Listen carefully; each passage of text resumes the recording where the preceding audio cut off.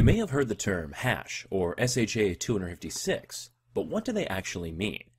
In order to decide which block of transactions will be entered next to the blockchain, some sort of contest is held between the miners. They all get a riddle to solve, but you can't actually solve this riddle logically. You have to guess the answer.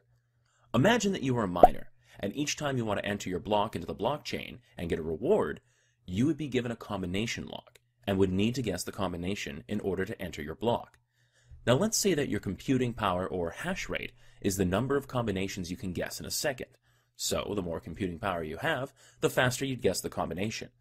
Since the Bitcoin network wants to keep the time between blocks created in the blockchain constant, as more miners or computing power are added to the network, it will become harder to guess the combination.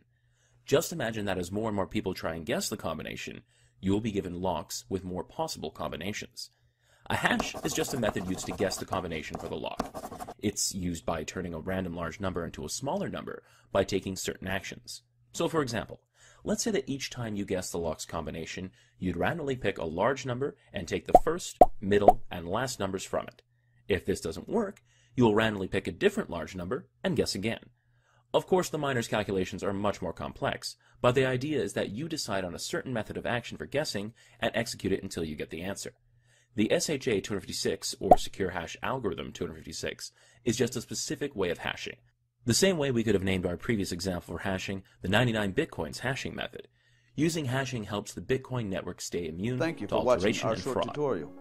We hope you found this information useful. Be sure to watch our other tutorials.